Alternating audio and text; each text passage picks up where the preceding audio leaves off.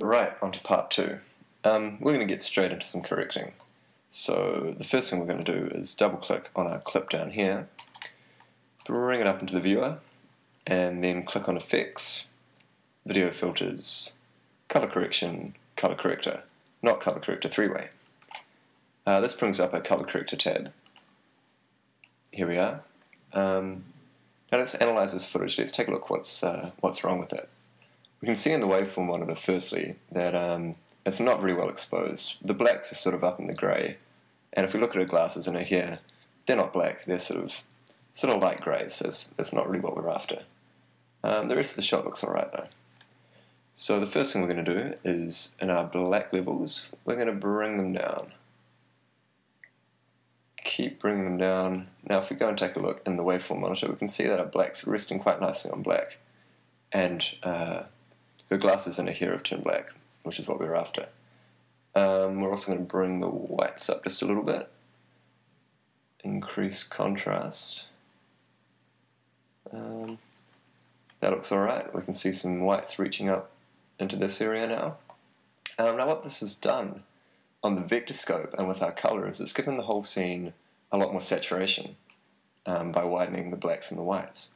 So we're going to grab our saturation slider and just take it back a bit, more to where it was before. So that's looking a lot better on the vector scope. We can easily see with this little toggle switch here what we've done, and that's definitely made quite a big difference. It's starting to look a lot more presentable. Now we've just completed what's called a primary correction, in that it affects the whole scene. Now we're going to do a secondary correction just on our actor's face here.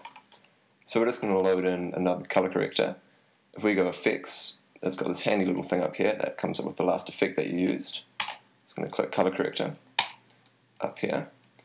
Now the handy thing down here is this little switch here. It's kind of hard to see, but it is there. And this brings up a chroma key, which lets us just select the part of the footage that we're after. So we're just going to use a little eyedropper here, go into the face, and now if we use this little key, we can see what we've managed to select. So it hasn't done a great job. We're just going to widen the color range a little bit more and bring a little bit of feather, just a little bit of feather on. And we're going to take the luminosity, so the brightness, down a bit so we get all the shadow on her face as well. That's starting to look a bit better.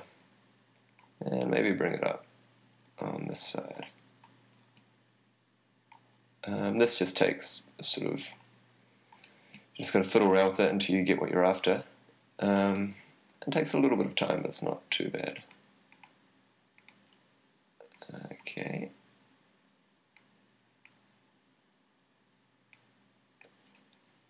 So that's looking pretty good now. Looks like we've got the face pretty much in white.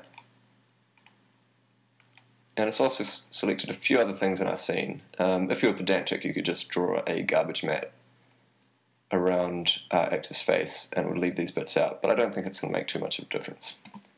So if we come back and see our footage, we can see that we've just got the face selected. We can change it any colour we want, but we don't want to do that. What we do want to do is we want to bring more colours up along this flesh tone line. At the moment they're not very saturated and they're sort of off to the side a wee bit.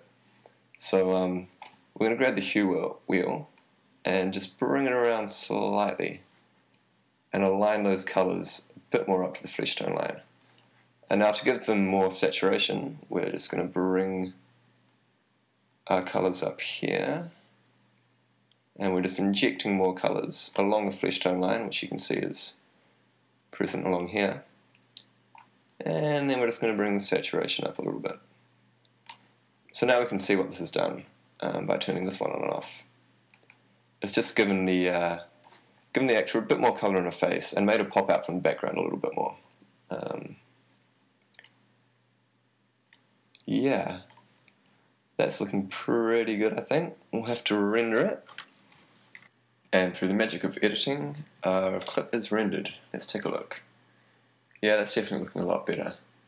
If we go over to our scopes, we can see that we've got quite a bit of saturation along the flesh tone line, which is good. And the shot is pretty well exposed. If we look in our waveform, going from black to white, and in our histogram, it takes up the whole graph. So I'm pretty happy with that. And that is going to conclude our color correction tutorial. There is a part 3 to this, in which I'll be going over broadcast safe and a few other advanced features of Final Cut. If you have any questions, feel free to comment on this video, or you can catch me on realclever.com.